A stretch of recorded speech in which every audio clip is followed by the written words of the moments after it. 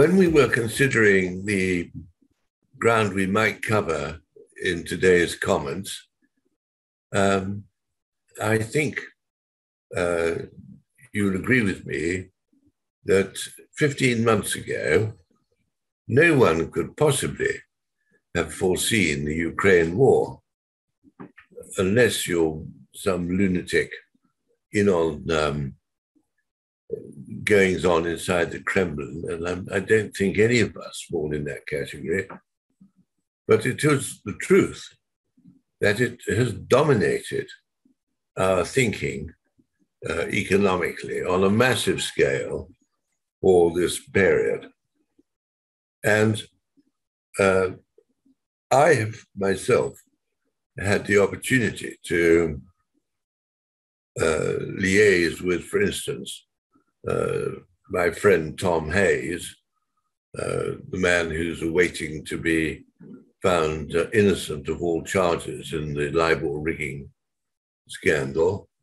And he is well informed as to how matters are going on in terminal markets. When I said terminal markets, I mean indices, commodities, you name it. And funnily enough, I've done really quite well in this area. I'm normally rather skeptical about climbing into currencies or climbing out of them. But the fact is that here was an opportunity to try. And I have tried, and it's made me a lot of money. And I hope this continues. Unfortunately, I can't think in terms of forecasting. These matters arise at short notice and have to be acted upon there and then. They can't sort of be held in abeyance while readers gather their margin money or whatever.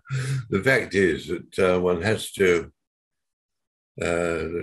act on them when they arise. So if I allude to terminal markets, please forgive me. I don't think it constitutes much help as regards thinking to the future. Anyway, what I thought I would do, which is quite important, is to consider what I've been doing on my family's portfolios this last year. And that has been very instructive. For instance, one of the things I've been doing is buying shares which are perfectly good, but which are delisting as a result of the management taking the view that being listed on AIM implies costs of compliance which are disproportionate to any economic advantage of the companies in question, which is quite understandable. For instance, one of the companies that readers or followers will recall is Caribbean Investment Holdings. And I always thought this was a cheap share. And indeed, for one member of my family, I paid 10 pence a share. And a year or two later, we all received a 5 pence dividend. So it's fair to say that for this first and lucky member of the family, the net cost of the involvement in Caribbean is 5 pence a share. Anyway, as followers will know, this Caribbean has been updated by takeover by Michael, Lord Ashcroft's holding company, Waterloo Investment Holdings, and the terms, which are all settled and dealt with, and the shares have all been distributed, was 1.25 Waterloo Investment Holdings for each one of Caribbean Investment Holdings. And I think that's a real price in the sense that both companies are entirely solvent or were entirely solvent. They're now just one company. And they were controlled entirely by Lord Ashcroft. So there's no question of any jiggery-pokery here. It's just a question of his tidying up his holdings. As you know, he's a very rich man indeed. I don't think that he does this just because he got out of bed in the morning and decided to have some cornflakes with magic mushrooms or anything like that. No, he's a chap who thinks ahead. Anyway, the result is the family now has something like 2 million shares in Waterloo Investment Holdings. And the question is, what are they worth now?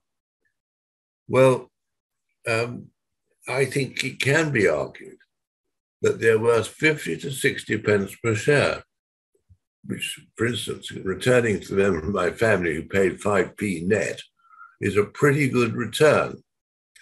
The problem, of course, is that one cannot sell these Waterloo investment holdings because they are unquoted. And I say they're unquoted, they're theoretically quoted on the Bermuda Stock Exchange, but there is no market there at all. There's no jobber prepared to take a position on at any level. They won't just take, they won't even take £5,000 worth. Whereas I think I've indicated to you, family Cawkwell's holdings are worth a great deal more than £5,000. Anyway, I don't think I really want to sell them. The fact is the businesses comprised in Waterloo are going well. And in due course, I expect there'll be a tidy up bid. And as a result, it's reasonable to expect that there will be a good return on capital. Of course, the return will be enhanced by the absence of compliance fees, save those expended at the Bermuda Stock Exchange. I don't like the idea of dealing with the Bermuda Stock Exchange. It means transferring stock into a registration that's acceptable to the Bermuda Stock Exchange and then placing the order. And goodness knows what happens there. I have no idea, and I don't wish to try it either. Anyway, that's a very good example of an unquoted stock. There is, as Waterloo itself points out, a possibility of trading Waterloo through J.P. Jenkins. And J.P. Jenkins, as older followers will know, it used to be a market maker in this country, and then it got overtaken by Brian Winterflood, whereas Winterflood is a huge operation now, part of Close Brothers. J.P. Jenkins sits there very quietly, doing very little. The problem is that to trade through J.P. Jenkins, you have to ask your broker to offer shares at J.P. Jenkins and wait for someone to come and buy your stock from you. Well, that might never happen. I mean, I think it very probably won't happen. And furthermore, we don't know how much profit J.P. Jenkins takes between the bid and the offer. It might be 10p, it might be 20p, I simply don't know. And J.P. Jenkins refused to let one know, and therefore I say, well, if we can't agree on what the terms of trade are, I don't see any point of trying to trade. And I think most people would say, yes, well, that's understandable. That's what an unlisted investment means. Unquoted investment means. You just have to put up with whatever happens as events move along. Anyway, I don't regret this policy because I bought, for instance, Shaw Capital, where the Shaw brothers had decided to withdraw from quotation. And I bought them for, as it happens, my elder daughter. And that has paid a pretty handsome dividend. Again, it's unquoted. And I tried to pick up some more stock and wrote to Howard Shaw asking for details of those who wish to sell. And unsurprisingly, he didn't reply, since, of course, he would rather buy any loose stock himself. I mean, Shaw Capital, insofar as brokers are doing well, are doing well. And they've got some very intelligent people there. And the business is going along. Indeed, of course, I don't know just how well these brokers are doing. For instance, as you'll notice, Senkos and FinCap announced a merger last week. And they're both clearly, at least in stock market terms, much reduced operations. I can see the merger works. It means sharing common overheads, and that's always a good idea, other things being equal. And I can see that the merger might have been the only way to make sense of the difficult circumstances which they had to confront. I myself suppose that they also might become unquoted. And I think there's something in the brokerage vein which says, oh, well,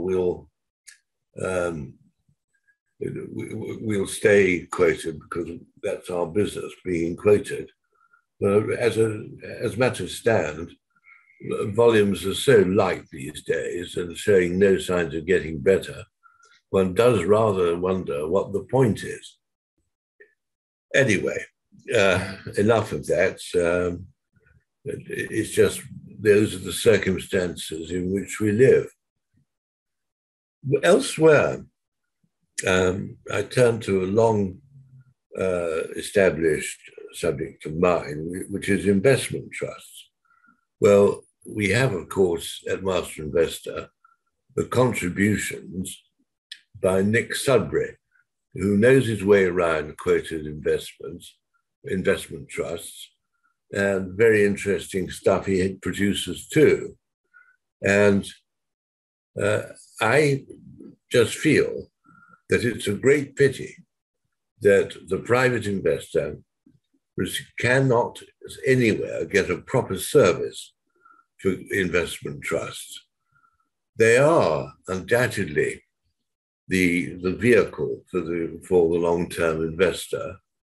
And funnily enough, they've become more so under the new government, because the personal allowance for capital gains tax, which is in the order of £12,000 as we speak, is been halved in 23-24 to 6,000, and then halved again in 24-25 to 3,000. And this means that the great advantage of having one's own portfolio outside an investment trust means that one was able to take a profit free of tax, but now the tax-free allowance is in prospect a pretty slight affair, and as a result, people will just go on holding shares rather than selling on pure tax grounds. And although I hasten to remind followers that Sir James Goldsmith always used to say that he who invests or sells to save tax will shortly have no tax problems. Anyway, the fact is that I still think investment trusts are a sensible way for people to take a long-term view of investments. because an investment trust, if it is run properly by the management, is comprised of with managers who take great care in selecting their chosen constituents for their portfolio, particularly in smaller investment trusts, i.e. those capitalized at, say, £200 million or something like that. And in this regard, I have covered over this last year New Star Investment Trust, which is the most interesting construction. When John Duffield and my friend Alan Miller departed Jupiter, they formed New Star, and for one of the constructions there of this fund management group was New Star Investment Trust, ticker code NSI. And John Duffield put a lot of his personal money into New Star, which is capitalized from memory, it's about 150 million, something like that. And he's got about 70% of this equity, held beneficially for him and his family, but it's managed by Brompton Asset Management, which is his management arm, which he's kept going after the denouement of New Star and its disappearing to Henderson. Anyway, the fact is that the shares are cautiously managed, and John Duffield, who controls the show, is not prepared to have his personal wealth handle on anything other than a long-term basis. Unfortunately, we don't live forever on this planet. And as a result, as we get closer and closer to his death, there are no signs of anything being done to narrow the gap between the share price, which is currently about 121, 122 pence, and the true net asset value. What this net asset value is, I don't know, but I should think it would have to be at least 180p as we speak. And that means that at an appropriate moment, it will be possible to close this discount simply by selling constituent parts of the trust holdings and then using the cash to buy in the shares in issue in New Star. And of course, the only person who can effect this improvement in affairs is John Duffield. And if he doesn't feel like it, why should he? He controls it, and he just wants it run economically. He's not interested in a short-term solution. He'd rather the shares that are held through New Star be handled properly for the longer term. So for cautious long-term investors, I think the family of Cawkwell have got about £500,000 invested. They just have to sit there and wait to see what happens. I think that's a perfectly sensible approach to investment. And as a result, for those who got patience, New Star's NSI strikes me as a good investment. You don't have to worry about it. You just got to wait. But you may have to wait a very long time, that's all.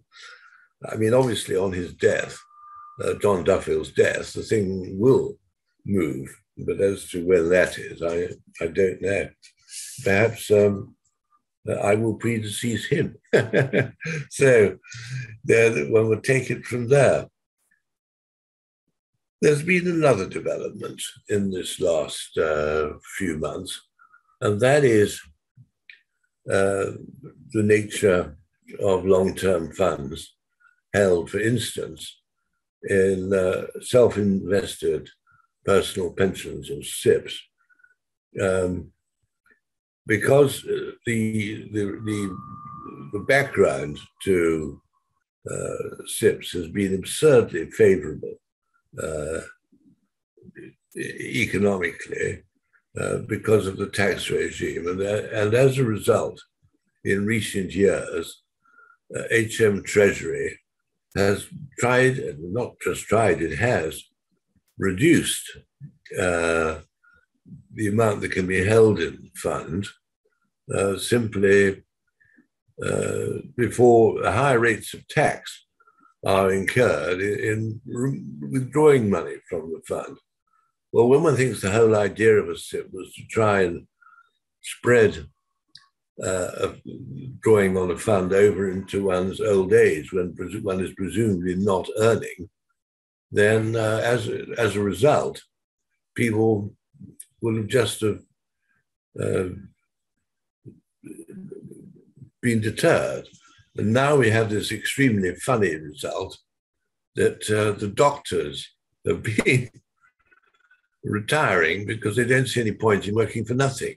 Well, I rather agree with them. I don't see why one should work for nothing. And the fact is that so the government has under Jeremy Hunt, has just hugely removed all limits to the pension fund. Of course, that's perfectly sensible. If one wants to inspire the economy, why this benefit, as some argue, should be restricted to doctors, I don't know. I think one could argue pretty cogently for all sorts of other trades.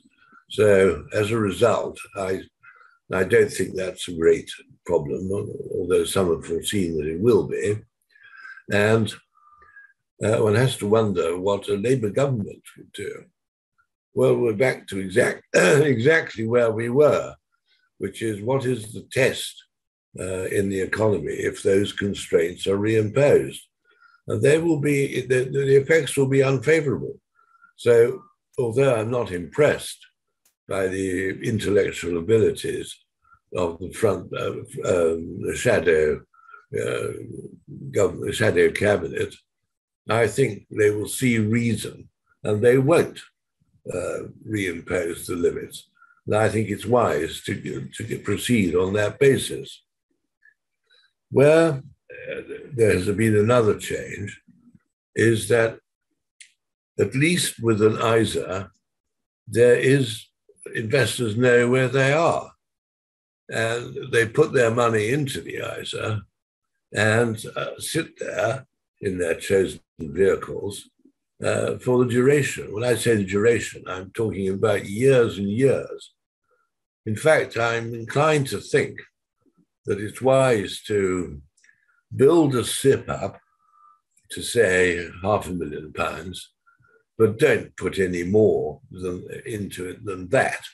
Because although inflation will take up the fund, one doesn't know how far the inflation will run over, say, the next 10, 20 years. And nor does one know what political regime will be faced. So I think there's a compromise to be done. One should just have £500,000 as a limit there. But I think if one really wants to take the matter seriously, one should consider emigrating, because this country is, I'm afraid, going back to the socialist lunacy in the late 70s, which I observed when a younger man. And some will not remember, but the top rate of tax under Labour was 98%. And they imposed this rate of tax because they wanted to show who were the masters regards distributing investors' money. But of course, it didn't have that effect. A lot of people who were successful in their chosen trade simply emigrated. And I don't blame them. 98% tax, there was no point. There were others who took other routes. For instance, there was a lot of taxation avoidance through various expensive, I hasten to add, taxation avoidance specialists. And in the end, that blew up in the mid-80s when the House of Lords, as it then was, the Supreme Court as it is now, simply blew that out of the water through artificial transactions. I may add that all these schemes revolved around limited companies controlled by the taxation avoider in question. And that's based, the conduct of this company was based on board meetings. Well, the taxation avoidance specialists purported to have board meetings when closer inquiry showed that the meetings can never have occurred since the directors in question were traveling abroad or whatever. So you can imagine there was a tremendous song and dance about that. Anyway, I hope those days do not recur, but I fear we're heading to something comparably silly under Labour. It'll never work, and we'll just have to see what happens. Anyway, I come back to the ISA as an instrument for saving. I think there is a case for concentrating on ISAs, even though they are funded only out of net of tax income. And as a result, they're not very attractive in the short term. It's just that as matters stand, they lend a degree of certainty, which I think investors should be drawn to. And I've gone a stage further in that my wife and I have 4 grandchildren, and we have put aside this last 3 years or so, £9,000 per tax year into a junior ISA. And I think that's quite a good wheeze too. Of course, it's not done for free. There is one is choosing long-term investments, which can be left there without switching around because the costs are very high in a small portfolio in relation to the size of the portfolio. And the junior risers that we have assembled have the further restraint, if I can put it that way, and that is they really are the property of the grandchildren in question, and irreversibly so. And then when the grandchildren are 18, those portfolios, those funds, become the property of that child, and that's irreversible too. And some people are concerned about that because they'd like to control their grandchildren's behavior on attaining the age of 18. And if they seek such a control, they need to have a different vehicle, and it's got to be, you've got to use trusts and so on. Well, trusts are expensive, but I'm quite sympathetic to people who wish to control their grandchildren's expenditure of their funds, because there are these small problems of, with wayward children. There are the small problems of drugs and driving a Ferrari down the embankment at 100 miles an hour at 2 a.m. Well, that's all very well, but that's how grandchildren get killed. And it has happened too. I can remember a member of the Guinness family about 60 years ago did exactly that. And I expect the Guinness family would have reflected that they'd like to have stopped the boy in question from expending money the way that he did. But there you are, you liberate an individual, and he's an individual, and he goes ahead and does it. And, one has got to strike a balance in between. Probably involves using a solicitor or something like that. Even then, the control is by no means perfect, that must be said. Which indeed brings me to another point. As I think Master Investor followers know, I and my wife still have a very small taxation practice. And of late, we have had to deal with the affairs of a taxpayer who has turned to dementia. Well, she had no control over that turn, but unfortunately, she had not arranged for a proper economic control of her affairs in advance of her turning to dementia. And of course, she cannot now understand what it is that she might do. She doesn't, it wouldn't be a binding contract for anybody because she is non-capax. And as a result, it's produced a very expensive mess of lawyers' fees, with the result that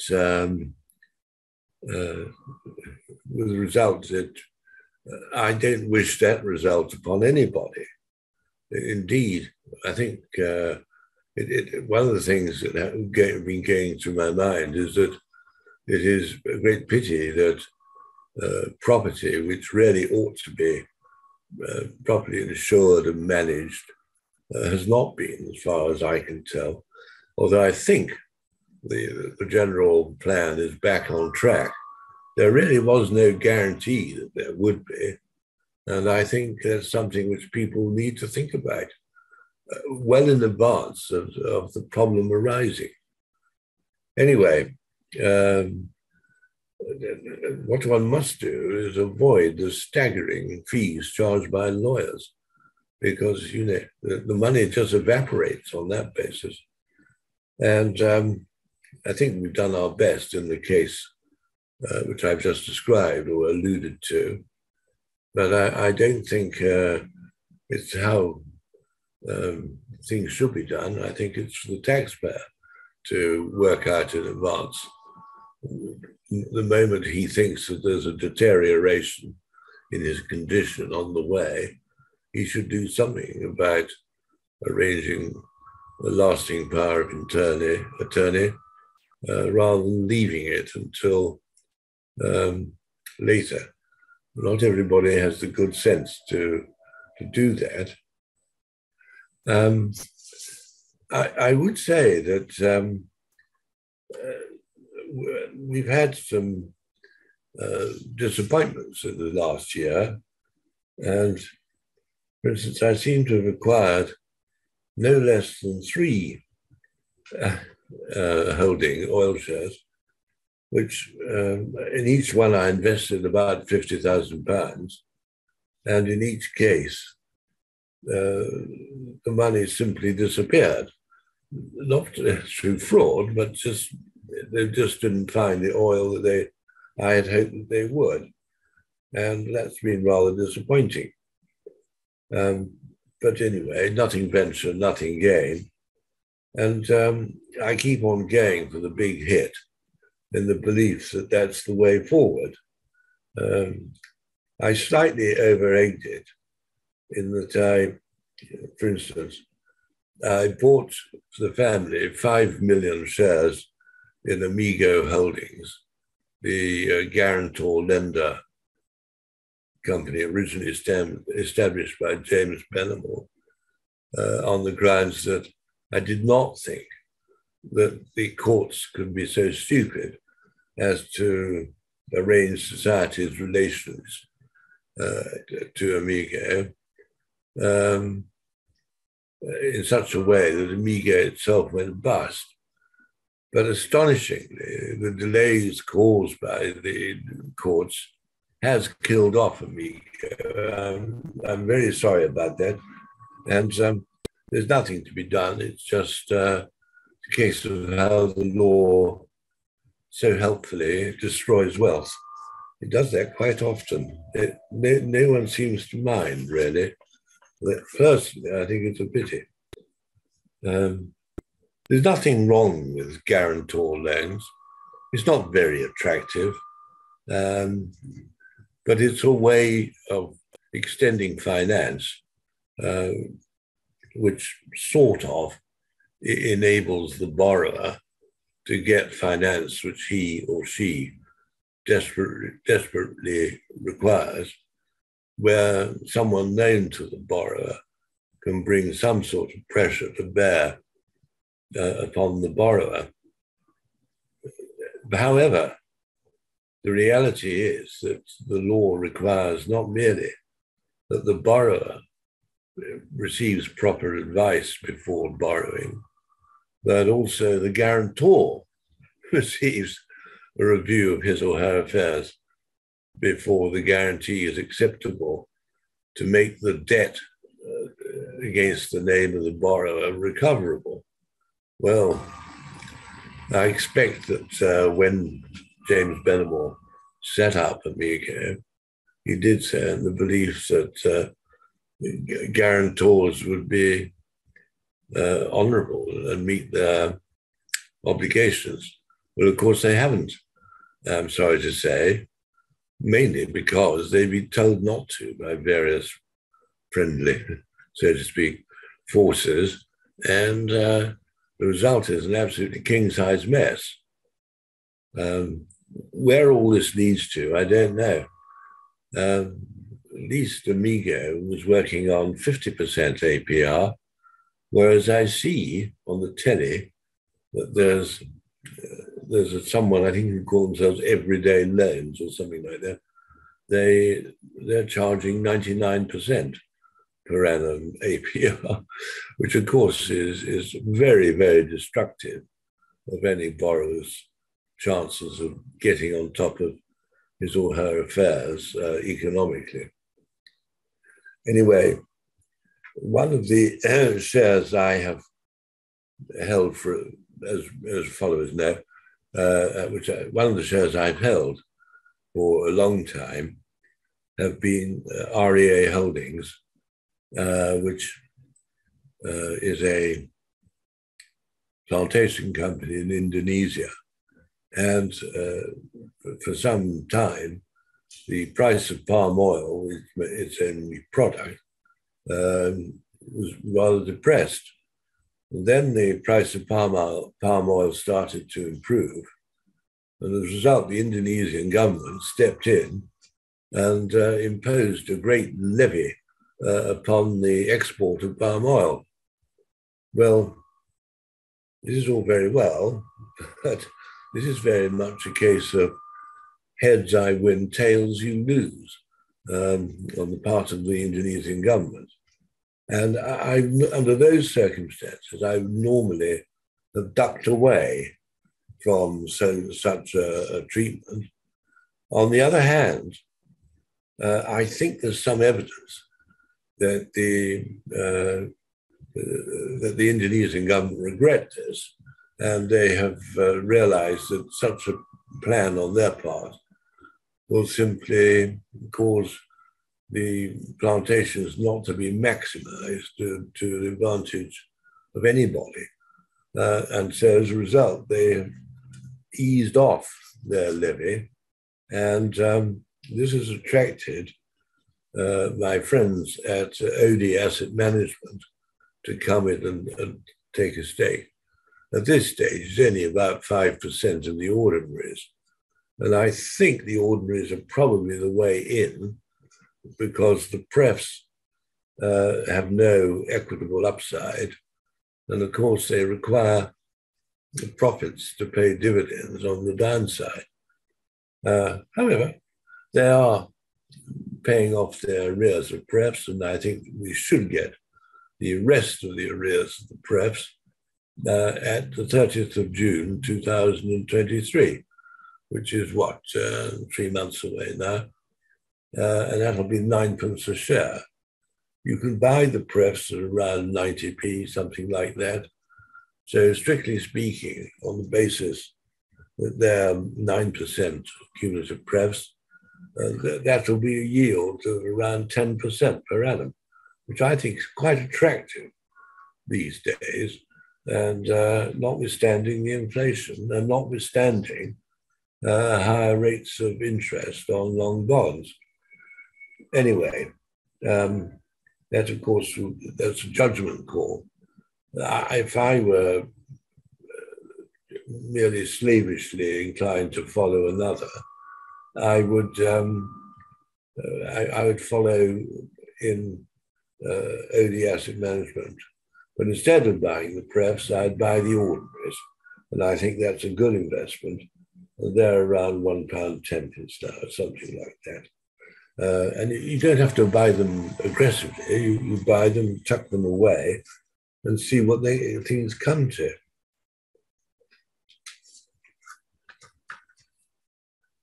Turning elsewhere,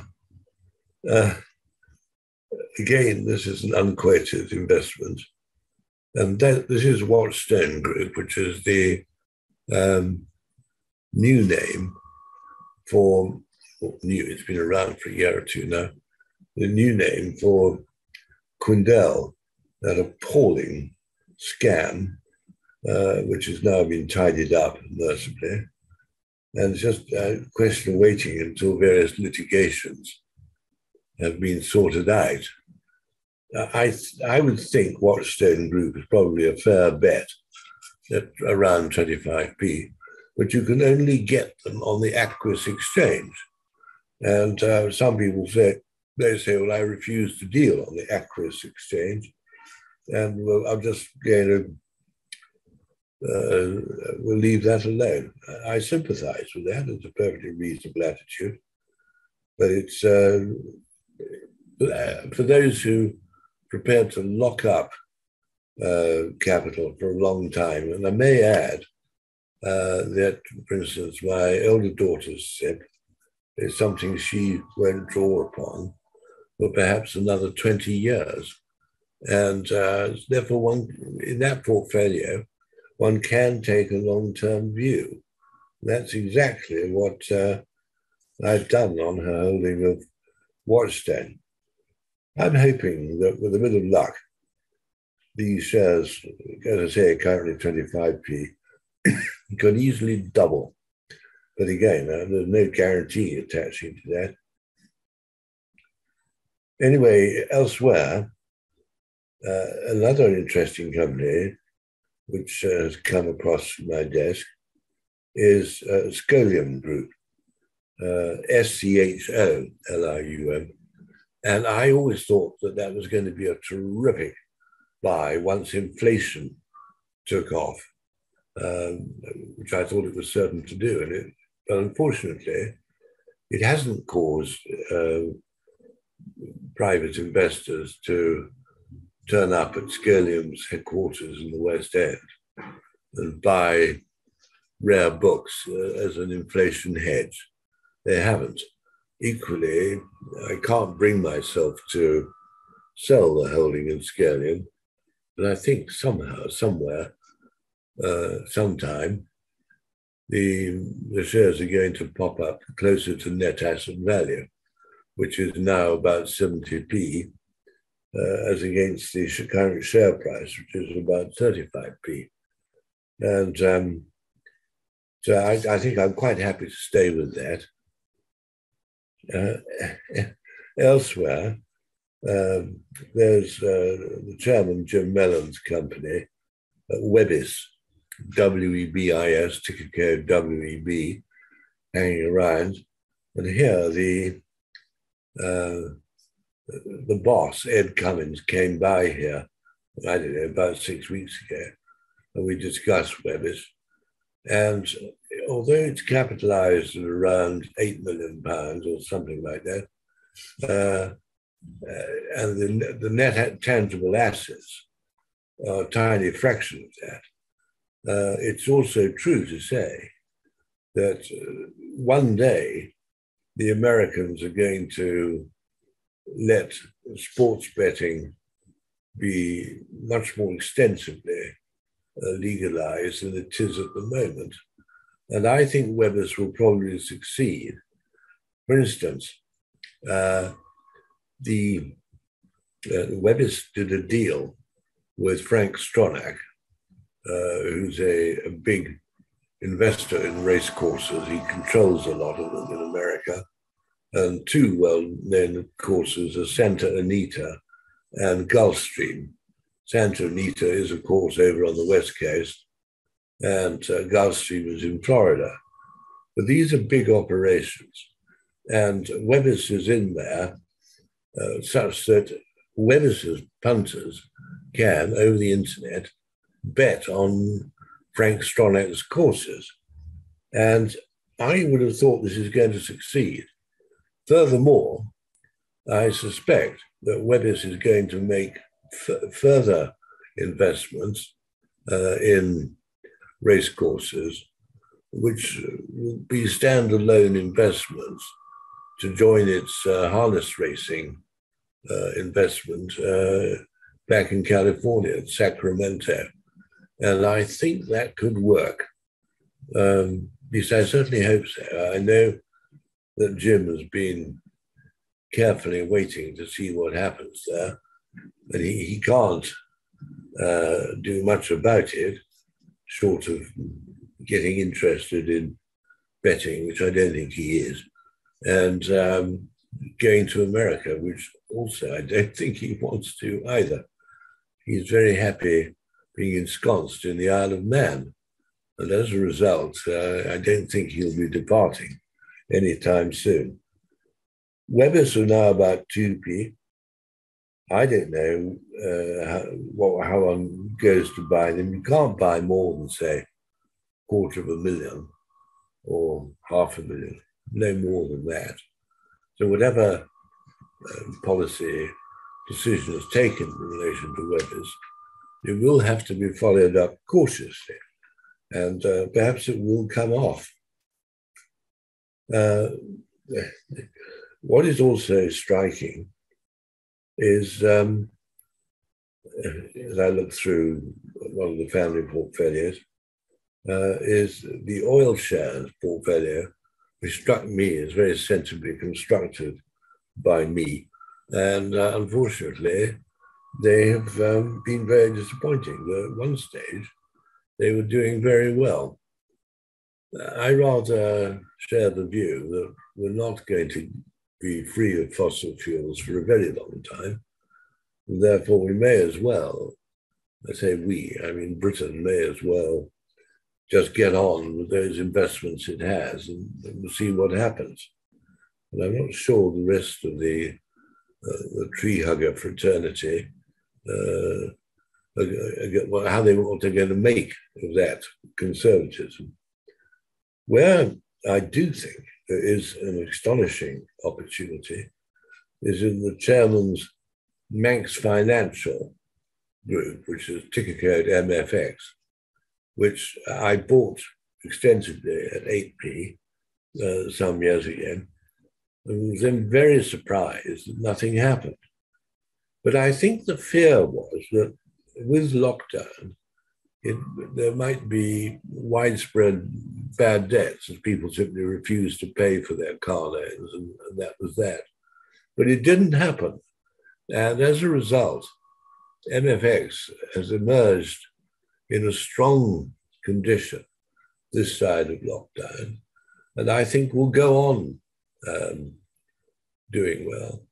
For instance, although Jim is not, he's described as executive chairman, the fact is that Dynamique knows the business very well, and everywhere one looks around the portfolio of MFX, things are coming along very successfully. They, on the basis of the results announced a couple of weeks ago, the shares advanced very sharply, and I wouldn't expect the shares to go ahead sharply for, say, the next 3 months or 6 months. But I think they will, because quite clearly the net assets are supportive of the current position. And the price-earnings ratio that's emerging is quite attractive. I'm not sure what it is, but I wouldn't think it's more than 6, and it may be dropping. And furthermore, there's a dividend, which, of course, the absence of which inhibited the appeal of the shares for a long time. One understands it from the management's point of view. If you pay a dividend, you remove vital capital to expand the business. And since at all the time that they have held the dividend back, the business has been going very well. So paying out a dividend is not a particularly wise approach. Anyway, the fact is they have done that to good advantage. I won't go on about Logistics Development Group, LDG. I still think they're about 15 pence. I still think that's ridiculously cheap. And it is so because although the overt upside is not much, there is really no downside on, say, 3-year view. And I think that's pretty attractive for most investors, at least they are where I've come from, i.e., you can't lose, but you can make. I think that's rather a good idea. Where we might have gone wrong is Angle, which looked to have a means of diagnosing cancer and getting a biopsy much more cheaply than any other system. But so far, that has not turned to the advantage of investors in Angle. Indeed, I suspect that a lot of money is going to have to be spent somehow before things improve there. There have been other disappointments as the events have collapsed. Pelatro has been a disaster, and it looked so encouraging, but the reality is that it hasn't turned out to be, and I don't think it ever will be. Whether one would sell them down here at 6p, I hasten to add, I did pay 60p, so that wasn't very clever on my part. But the fact is, I don't want to sell Pelatro here. There might be some residual value accumulating to shareholders, and I propose to stick with that. Elsewhere, I've had the disappointment over in Bangladesh that although the board of Beximco, BXB, Beximco Pharmaceuticals, I hasten to add, have put aside the money to pay a dividend, the authorities there won't let Beximco buy US dollars to pay the dividend. So it's rather odd. I must say, I would have thought they'd be wiser to buy the foreign exchange first with the permission of the authorities and then announce the dividend rather than the other way around. But that we have to live with. Would I sell them down here? They're now about 43 pence. I couldn't possibly bring myself to do that, since it seems to me the company is well managed and it is doing extremely well. But it is a problem, you know. The shares continue to be comfortably under half as costly here as they are in Bangladesh. So one would imagine that some bright spark within the authorities in Bangladesh will allow Beximco to buy in its own capital over here. But for some reason, that hasn't happened yet. I think that's a mistake on the part of the Bangladeshi authorities. and I hope they think better of it in due course. That's all I would say about family investments, which is what, of course, I've had to live with this last year, as indeed we all do, where we're lucky enough to have investments delineated to the family. But I would just now return to my favorite subject on earth, which is not, as many of you will say, sex. I'm too old for that. The fact is that it's short selling, which can be extremely exciting. And here, things really become extremely difficult. It's quite impossible to buy, to take out short positions, because you can, in the smaller stocks, which is where the opportunities arise, because all the routes to this insist that one must be able to borrow the stock, which is fine, but there is no market, and there won't be any market. For instance, I see this morning the Scottish Gold plays, SGZ, have collapsed in price. And I must say, it does look as if a geological difficulty has arisen for this company. And it really doesn't matter how much money they raise. They're looking at it, they had for £15 million, which is a lot of money for a little company like this. But it looks to me as if there will be no particular profit for shorters there.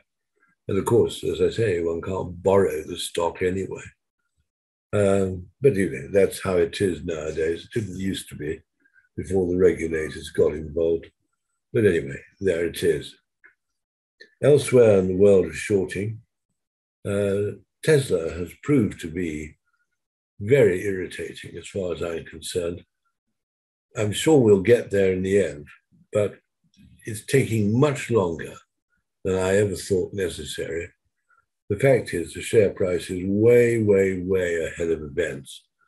It's just that the American retail investor has taken it upon himself to see that the share price continues to be way, way ahead of events, and nothing will deter him. So there we're stuck. Where do we go from here in the coming year? I simply don't know. I'm fearful that Ukraine could engage us in war somewhere along the line. I hope it doesn't come to that. And there's some sensible people around to stop our involvement. Certainly Sunak is not a fool. Indeed, I think his performance to date has been faultless. But the reality is that events can happen on the build-up to war. And as a result, there is no happy means of acquiring certainty. It just doesn't happen. So with that rather gloomy prognosis, I wish you all well for the rest of 2023 and possibly 2024. I don't know, but I have little else to add, which I think must be said. Good afternoon.